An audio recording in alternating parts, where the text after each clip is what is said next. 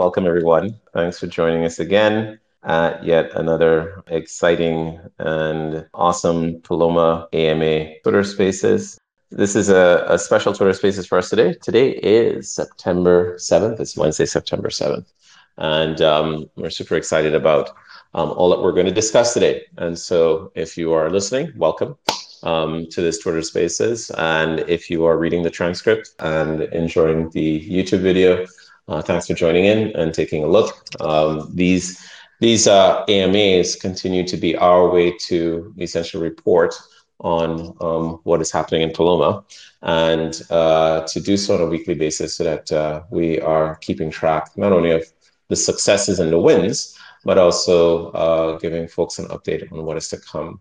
And joining me today is Vera from the product and marketing team at Volume. Hello, Vera. Ooh. And welcome aboard, and thank you for joining us. And what we're going to do for today's agenda is we're going to talk a little bit about what has happened in the past week, as we are now completing a full weekly cycle of being on Paloma Testnet 10. And that's Paloma version 0.8.1 and Pigeon's relay software 0.7.0.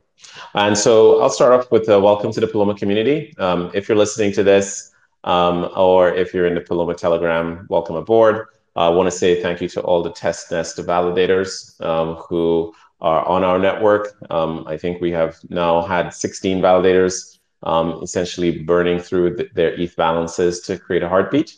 We also want to say, what is Paloma before we jump in? So Paloma is a Cosmos SDK messaging blockchain. It's meant to be the fastest message relay blockchain on the planet, and also the smartest. And what does that mean by fast?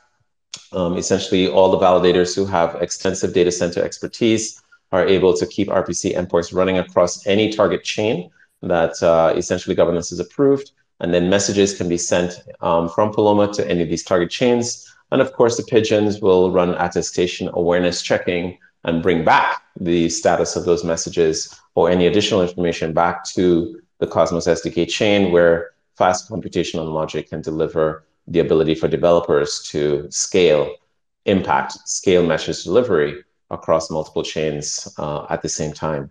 So think of it as remote control blockchain, but now you can remote control any smart contract across any number of chains, and cheaply, fast, and smartly. We're just going to say congratulations to the entire Paloma network.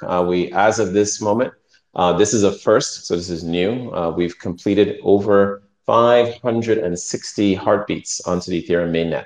So just to give clarity, what this means is that this is a testnet network. First of all, this is a test nest of non-investor validators. These are just folks that, decided that they were crazy birds, to want to run a node. They're not being incentivized. There's no airdrop. There is no, freebies. This is just, hey, if you believe and if you are curious, come aboard. So we want to say thank you, special thanks to all the node operators. And what that means is that essentially the Cosmos SDK Paloma chain has communicated and established a secure channel to the Ethereum network. This channel is secured. Of course, you can say, Tarek, what is it secured by? Well, it is secured by testnet grains, which are worth nothing. But the beauty of it is that the validators have decided to run this. Now, let's hand wave slashing aside and let's hand wave the security model, just to say that this is a first. And what we think is that what we like about this is that this is maybe the first permissionless secure network validator set in the Cosmos ecosystem. And we're going to be sharing more of this wonderful testnet as we continue to upgrade and ship more improvements to the system. Of course, tomorrow is Thursday, so we'd like to let validators know, because we've learned over the week that our weekly upgrades are pretty blistering. So this week we're taking a break. We're going to give the birds a rest. We will not have a validator update tomorrow, Thursday, September 8th. We expect to have validator set updates coming back next week, Thursday. on schedule. And of course, what we may do is, I think next time we'll do governance so we can have them up and running 2 days and then have chain halt so that everybody upgrades. And so we are still going to continue on. We have more stuff coming, but today we're going to talk about logic calls on Paloma.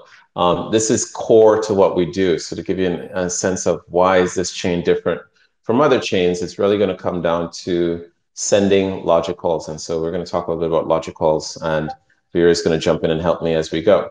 So why don't we start a definition? What is a logic call? So when we think about cross-chain communications and cross-chain activity, everything requires you to send a transaction, right? So what are blockchains? Blockchains are append-only transaction stores, data stores, right? Secured by some token. These transactions must be sent to the target chain in order for you to communicate. In order for you to have a cross-chain communication, you need to send this transaction to another chain. On Paloma, we call these logic calls because it comes from Ethereum, right? When it's essentially Ethereum executes a logic call on a contract, that contract will then do something, right? It will either process or compute some value. And that message needs to be sent over in a way that it can be signed. So the message must be signed as a transaction. It must be broadcast by an RPC endpoint.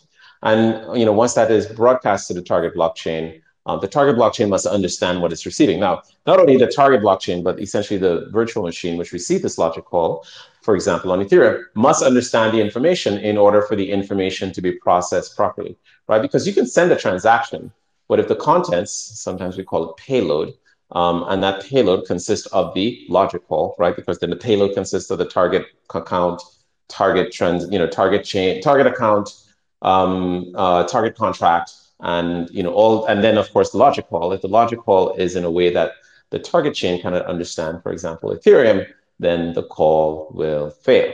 And if the call fails, then usually we'll get a transaction reverted, or a transaction was unsuccessful. And of course, then that means that the pigeon has to come back and say, dude, listen, whew, that was really bad. It didn't happen, and it may have cost gas. So we're going to talk a little bit about how to submit, how Paloma uses, or how Paloma has sort of created an architecture to submit these logic calls, because that's important, right? The promise Paloma wants to deliver is to say, listen, any logic call that you want to send to any target blockchain, Polygon, Arbitrum, Ethereum, Avalanche, Solana, any of these logic calls, Paloma can get the message there in a way that the receiving target chain and target account can understand. And because that message can be sent in a way that understand that infrastructure works so quickly, you want to use Paloma to send your messages. All right, so I'll stop there and pause for a second and ask Vera, did I miss anything else with how we define logic calls? And if that's good enough, do you want to talk about how we send logic calls or how we've been doing logic calls on Paloma? Yeah, I think you covered it on what they are, and I'm happy to talk about it a little bit more, um, how you send them from Paloma. So, on the target chains on Ethereum in our case, we have a contract which is called Compass EVM. Right. And it's Compass because it really shows you direction. So it basically guides the pigeon to where they need to go to deliver Cool. that message. Cool. Exactly. And it's actually really simple. So Compass EVM is already deployed. So each whenever we deploy to a new target chain, we also deploy a Compass contract. And then all you have to do if you want to actually send a logic call to another target chain is you also need a COSM smart contract on Paloma that then essentially sends, when executed, sends a message, essentially a logic call message to the Compass EVM, which in turn then will execute another message on a smart contract on the target chain. So we're really talking about three contracts here, one Viper or Solidity contract on Ethereum, one Cosm wasn't smart contract on Paloma, and then Compass EVM, which guides all these logic calls and ensures that they're being executed in the right place. Now, what about the Cosmos side? Now, do we not have to have the Cosmos contract information, this transaction that has been built up in the Cosmos contract, shouldn't that on the Cosmos side also be encoded? Or shouldn't the Cosmos side handle encoding or sending of the message in a way that the target chain can understand? Or is that done on the Cosmos side? Well, you're hitting right. You're hitting right into Yes, where we've where that's we have right. talked about this week. That's we're we're hitting to the storm, pigeons. We're hitting into a storm. Yes, exactly. Uh, so of course, what so you have these three sides, and the go side. So a message must be sent queued up, and Paloma messages are queued in actually the go side of the Cosmos. So we have again Pigeon, our relay software essentially has, we have a module for handling messages on the Paloma side. And so we call this the message queue. And the message queue on the Paloma side must, essentially what we want to do is make sure that the message can be encoded in the correct way so that when it gets picked up by a pigeon, that encoding is appropriate. Now, currently in Paloma, what we're finding out happening is that the Cosmos side and the Go side of the encoding is sending the message over as a string. And really, the Ethereum side, so now when the pigeon takes that string and then, takes it, signs it, and then sends it to the Ethereum contract says, oh, dude, what you doing? Bro, no, no, no cool, no cool. And what has happened is the message is not, essentially the message is failing. So this means that the encoding currently in Paloma is incorrect. And what we should be sending, or what Ethereum is expecting, is a byte array. And what we're sending is a string. And so we found this out while testing last week, or between this week and last week. And so what we're going to be doing is upgrading and changing and adding sort of new test coverage for ensuring that the messages essentially are able to be received by the target chain in the proper encoding in the byte array. I mean, these are, of course, there may be many unknown unknowns, and this is just for the Ethereum EVM. So we may have surprises that come up, but good thing that we're testing in mainnet because now we should be able to see again on Ethereum mainnet, Ethereum mainnet if a transaction is successful. A pigeon the other day asked me, why don't we do this on testnet on Ropstein elsewhere? And I said to them, it would be good to do that. But one of the things we're looking for is to understand the cost in gas in real terms, because that is the problem of Ethereum as an L1, right? Is being able to manage gas. And so we will talk a little bit about gas a little later, but I think before we jump to gas, what we'll say is that we're going to continue to test. Validators should expect a new test nest upgrade coming in the next week. And that upgrade should address our byte array issues problem for Ethereum. And the way we're going to see that or talk about it is we're going to have successful laying of eggs. And so, what the hell are eggs? Well, pigeons lay eggs, right? Get it? That's how they Pigeons come from eggs, pigeons come from eggs, right? Exactly. And we had a marriage, right? Last week we had a marriage, and so the pigeons made love to the Paloma, another pigeon, and because of this marriage and a successful marriage, we expect to now have successful laying of eggs. So pigeons, please find a room. And what this means is that the eggs are going to be our way of testing that we're able to essentially execute cosmosm contracts that will yield, egg-type forms on the Ethereum network. So look out for that. And of course, if we're successful, you'll hear us, boasting about it on Telegram. So please look out. All right. So what does that mean? Gas management. Why we do this on mainnet? We do this on mainnet because we have to understand the cost of gas. And gas is a big deal on Ethereum L1. Not necessarily a big deal in the Cosmos ecosystem, right? Because Cosmos transactions on most Cosmos chains is sufficiently cheap that you never really notice the gas. But because most of the liquidity still lies on Ethereum, we believe that gas management should be top of mind. And I think what we're going to be working on as we move forward into the next version is gas management. All right, so Vera, do you want to talk about what is gas management? Yeah, just to add to that before we jump into the mechanics, not only has it been helpful for us to find out how much it actually costs, but also we've been fine-tuning on how what validators need to stay engaged since they are spending real ETH. So that's been also a really good Right, learning moment there. right, right. And we're going to talk Um, about gas refunds at some point as well. So, yeah, I guess. mm, Well, let's maybe start with what the end goal is once we have it implemented is essentially um, that whenever a pigeon is supposed to send a message, the message sender, so whoever, wants to lay an egg or do anything else, maybe create a baby pigeon, um, that sender will have to prepay the gas for that message to ensure that the pigeon is actually motivated to send the message. And also that payment will include a markup to ensure that there's enough money to also, well, I say money, but really enough gas funds to reimburse pigeons for the VALSIT updates. So really to supporting the network.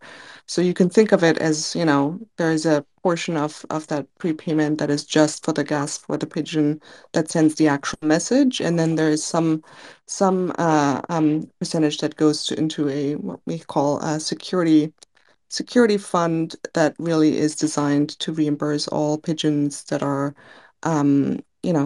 sending those VALSIT updates, which is really the heartbeat, ensuring that the network is secure and alive. that's right. So we want to create. So we think of this as a not just an infrastructure play, as a business that should motivate pigeons to want to essentially secure the network. And that motivation is that there is a gas fee market for sending messages cross-chain, right? So now keep in mind, there are other folks who do this, right? So, you have layer zero, which has relayers that actually get paid to do this. So layer zero has already shown, yes, you can have a protocol where you pay the relayers to send the messages. And so they send messages cross into the target chain. And we have seen other, protocols like Axelar and Umi, where the validators are essentially paid from the fund, from the actual treasury for relaying messages. In IBC, relayers are opt out, or opt in, and so they're not compensated specifically in the IBC world for sending messages. So it is the Paloma vision and the Paloma point of view in that to have an active and really lively network, there must be some business at hand. And that business is the business of securing the message delivery. And that business of securing message delivery comes at a cost. There's a security cost for that. And that security cost must be borne by the message sender.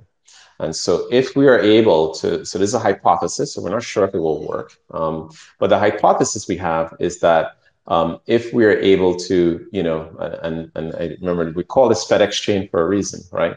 If we're able to deliver on time and deliver messages, then people will have a choice to use Paloma versus their substitute message relay services to delivering messages because of its ability to, deliver securely. And of course, then there'll be a question of cost, right? So if the cost is too expensive, people will not use Paloma. They will use other alternatives. If the cost is an effective differentiator or value proposition, then they will use Paloma. So we think, and again, our hypothesis is really the cost or the value proposition will be the compute, right? So sending message is very expensive, but if you want fast response, because the pigeons are able to monitor and are actively monitoring and actively sending, then you will get faster compute, low cost compute, and low cost storage on Paloma that you can use to then again continue to send messages. For the again hypothesis, we're not sure. The people who we think may want this are folks who are like, listen, I want to send multiple messages to multiple target chains. I want to control all those multiple messages to multiple target chains from one place. I don't want to use 5 different, protocols to send messages. I just want to use one. And I want to have that protocol have as much reach. I don't care what the chain is. I don't want to hear excuses about this chain is not supported at this time.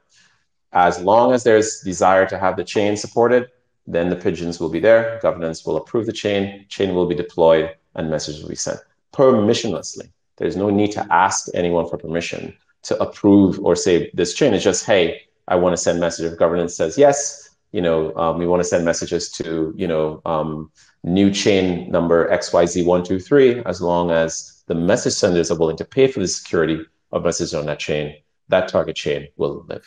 So gas management is essentially the heart of the pigeon, and also the heart of the flock. And we think a way to incentivize folks, which is why, again, we don't think we need to give free, give sort of test and incentives.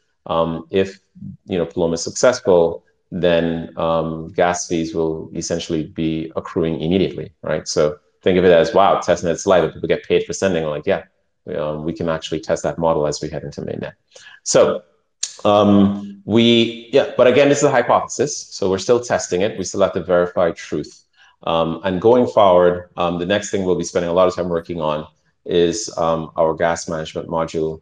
We've already written it up. We've learning from what we have, and we just want to thank all the pigeons who've put up their zero point 0.1 ETH, and we want to thank the pigeons who've withdrawn their ETH. We're seeing pigeons already withdrawing ETH, and risking jail time. So for all you pigeons, it's helpful that you do this so we can actually see how refunds should work, and we actually get a workout in how gas, how we can actually check for gas.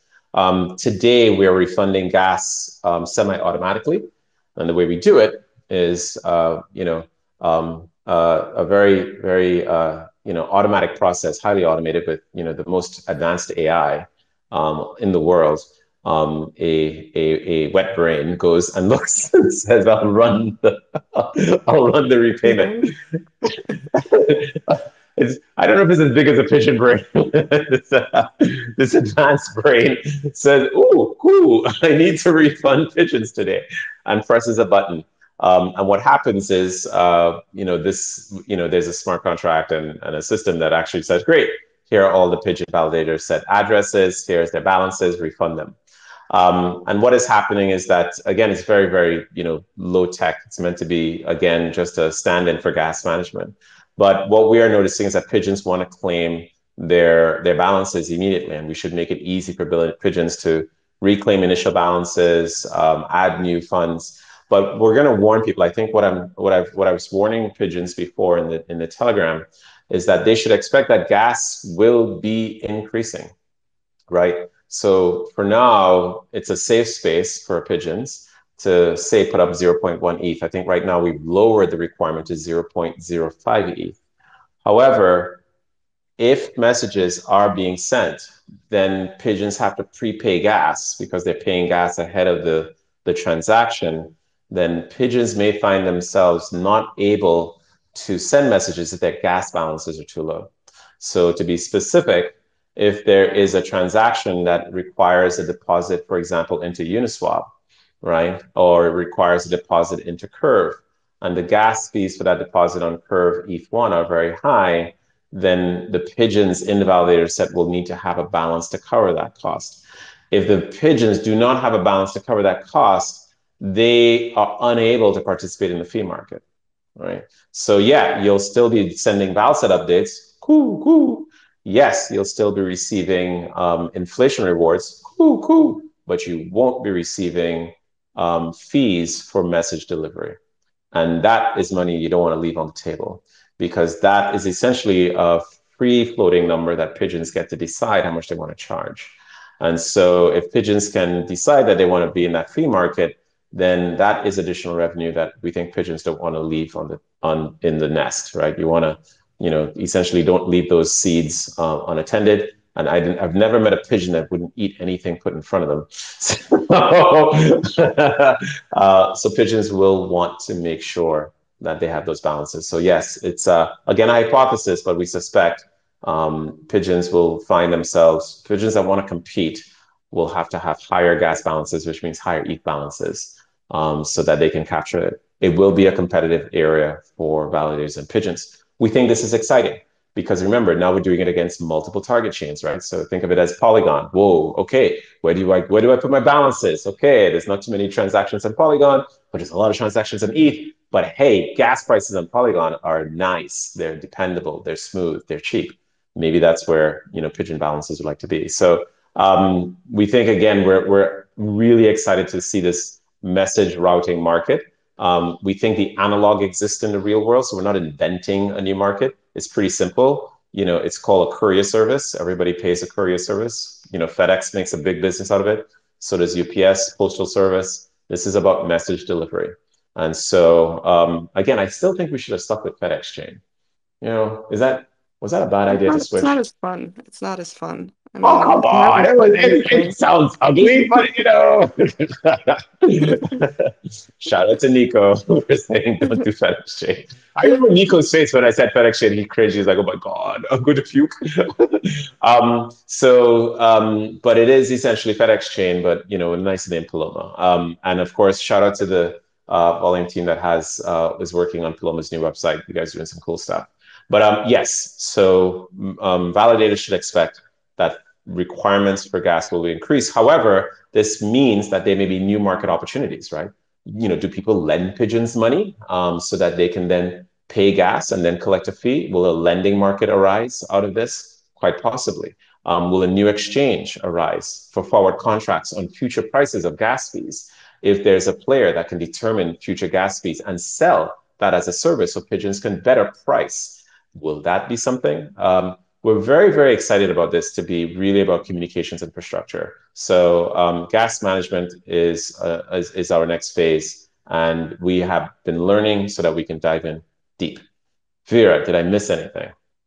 I would just add that I think, one of the reasons that we're working on gas management next is obviously it's a big one, so we want to knock it out, but also like as gas prices increase, this gas management module ensures that it's completely trustless. The pigeons don't have to trust us to press a button to reimburse them. They can actually attest that the payment has been made and that they can choose the payment, the minimum payment that they require for delivering that message. So it really sets us up nicely for actually sending more messages without us having Right, to, you right. know, um, ensure them through our Telegram, our Yeah, that's like right. loyal pigeon validators that we will actually reimburse them. Yeah, exactly. There should be it should be trustless, right? One, pigeons will see that messages have been prepaid. Two, so they know there's a balance to pay them. So that confidence means that they can raise funds, get their funds ready for prepayment, deliver messages, and return. So we're excited for that. We have more on top of gas management. We'll leave it here. I hate roadmaps, so we won't talk about them. But for now, this is where we're going, and we want to say, thank you to all the validators who've come, stayed without incentive, spent money, we know real money and real ETH to be in this network. Your proof of work stands as evidence of your contribution. And we're looking forward to making sure you can collect free revenue for sending messages. All right, we're at the bottom of the hour. I think this is it. I don't think we have any questions right now. Do we have any questions? No questions, no hands. All right. So look out for us on our Telegram. And of course, anybody can join the Paloma Test Nest. We don't do any special filtering. We don't do any type stuff. If you can handle it, if you can bring it on, come aboard and join the flock. With that, we leave you until next week. Thank you. Have a good one. Cool, cool. Bye. Cool.